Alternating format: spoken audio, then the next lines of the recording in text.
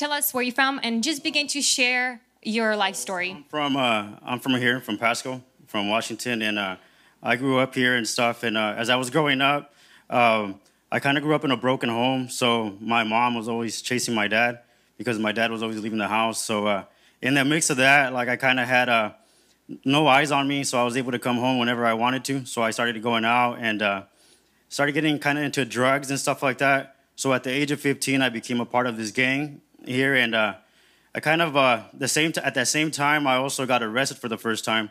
I went to juvie for a possession of a firearm charge, and then from there on, like for the next couple of years, it was nonstop incarceration. I just kept going to jail every year. Every year I was in jail.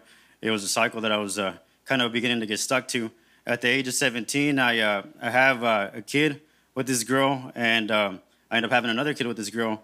But I don't know how to have a good relationship because I never had that exampleship, so I messed that up. And at the age of 20, I go to prison. I get charged for felon in possession of a firearm and felony writing with a weapon. And when I get out, when I'm in there, I have all this like great master plan of how when I get out, everything's going to work out, like good for me and stuff like that. But when I get out, I get faced with all these problems and stuff, and I get a job, and I get my license released. And as soon as I get my license released, everybody knows where I'm at. Everybody starts garnishing me. Like, life's not going as I planned it. And life starts getting hard, and I started thinking of giving up. And so this girl that I know and stuff from back then, she kind of comes into my life again, and she comes and she's talking to me, and she's sending me these invites to go to church. And I didn't really want nothing from church. I just got out of prison, and we don't do church in prison, you know? And so as I continue and stuff like that, like I'm kind of in a situation where everything just starts getting worse and worse and worse. I get in an altercation with my baby's mom's new baby's dad and stuff like that. So I get a restraining order, and then so I follow the parenting plan, and I kind of get back into drugs because that's my escape. I'm already thinking of giving up and going on the run. I'm on probation. I don't really care anymore, you know. And as I go through this, this girl just keeps on like bugging me. She's just nonstop like bugging me, you know. And so I'm like, I get to this point where I get my ankle monitor cut off my leg. Like I'm free to go out. I get with some friends. We have a meeting. There's been some stuff that's been going on, and a friend of ours got shot. So in the mix of all this, we have friends on both sides that we each lose and stuff like that. And so I'm driving down Court Street, and there's a rival gang that's next to us, and I have my kids in the back. I got a chance to have my kids with me, and I didn't tell nobody. I didn't tell my mom nothing like that because they would be mad.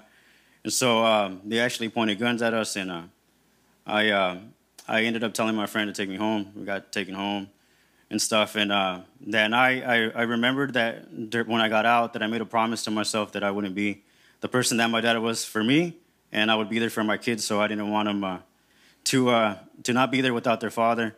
And if they would have shot that car, I would have lost my kids. That would have been dangerous to my kids, and I didn't want that for them. So I didn't know what to do. I was desperate. I didn't know how to leave. I didn't know how to stop doing what I was doing. And God just kind of just sent this girl again, and she invites me to church, and I'm like, all right, like I'll go to church, you know. So go to church, and I kind of do this prayer.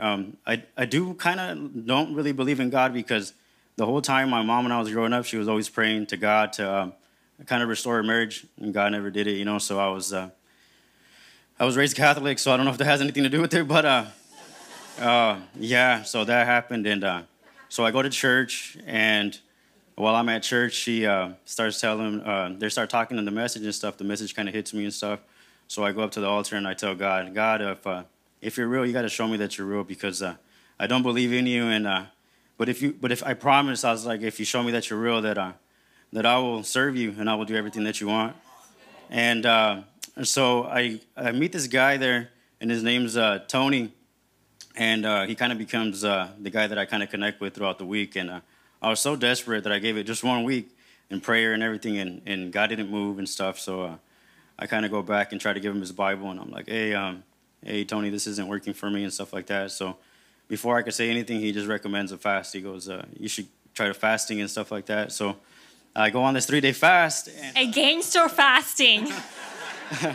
yeah, I was desperate. So I I start fasting. I do this fast. I kind of keep away from everybody. I don't want nobody bothering me. I lock myself in my room, and I take it serious. And 3 days pass by, nothing happens. I'm already still thinking of giving up, you know. And I have like 1 week where everything kind of falls into order and stuff like that. And I have court for my restraining order because I got an altercation with my kids, with their stepdad. And then also I have my parenting plan. I had just gone through mediation. I was going to come and finalize my parenting plan. And I had messed up, and I had to go see my probation officer, which I hadn't remembered yet. And so I end up going, and like, I don't know where I thought I was on this lucky streak, and I end up just winning. I get my case dismissed for my restraining order, and then I don't know where I get my favor, and I get half custody, which wasn't supposed to happen. I'm supposed to wait, and kind of work my way through it, get half custody, and I pass a UA that I'm not supposed to pass. And from that UA, I'm taking off, and I'm kind of, my sister's taking me home, and in the car there was she was a Christian. She tried to get me to church too, but I didn't go with her. And so she's listening to this radio station called Caleb, and there's this guy on the radio named Luis Palan, and he's talking about. He goes, "Did you know that in the Hebrew language that there is no word for coincidence? That everything that happens is because God's ordained it that way. And the sooner that we start saying that it's not a coincidence, but start acknowledging that it's Him, that the more we'll see the blessings poured out upon us." And man, let's put our hands together for Jesus. Yes, God can even speak to you in the car through a radio. Yes. So I'm in the car, and to my sister it doesn't seem like anything, but to me, like I felt like God was telling me. He goes, "Nope, it's not a coincidence. It's me." So I look out the window, and we're driving down the highway, and I start kind of like God's reminding me of all the stuff that happened throughout the week, and I'm broken. And I know that God's like telling me, like, "No, that's me. It's not your coincidence. It's me." And so I get home and stuff, and I lock myself in the bathroom where nobody could see me because I'm still embarrassed to pray and stuff like that. So I get on my knees and I pray, and I tell God, like, "All right, God, I see you, you know, and what do I do next? You know, I don't know what to do next and stuff." And God's perfect timing. Diana calls me again. It's this night service that they're doing on Fridays, and so now I'm excited. And I'm like, "All right, yeah, pick me up. I want to go." And you go to the service, and man, the service just wrecks me, and I'm just all over. God's all over me, and they do an altar call, and God's tugging me to go to the altar. So I go to the altar, and I do the sinner's prayer. I give my life to Christ, and I just remember opening my eyes, and I was crying, and I didn't want nobody to see me crying, so I walk out of there. And so Tony becomes my mentor. He kind of guides me and teaches me. But something changed inside of me. Like, I got this fire for God. Now I knew God was real, and I knew He was looking at me. So I was always like on making sure that everything that I did was what He wanted me to do. So I started cutting stuff out. My pride was one of the hardest things to cut out because I didn't want none of my friends see me, but they were doing an evangelism thing, and I was like, "You know what, God, I want to be sold out. I don't want to just do this thing halfway."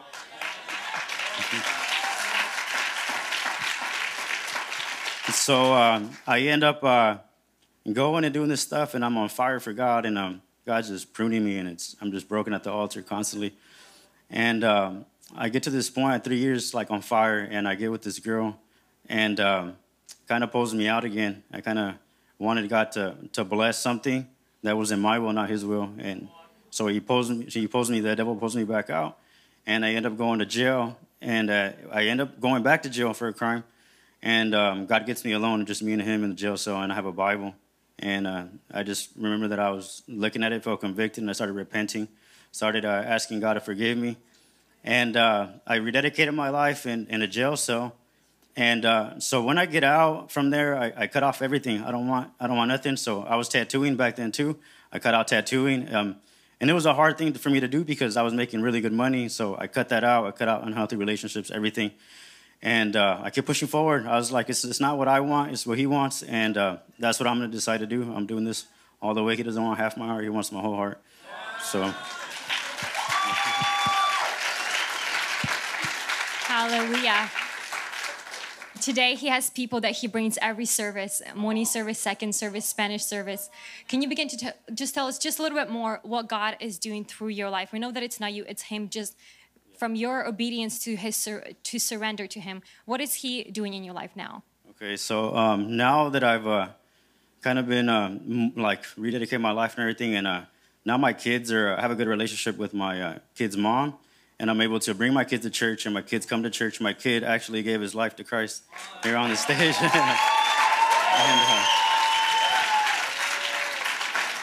As well as my nephew. My nephew came a couple of services ago, and he gave his life to Christ.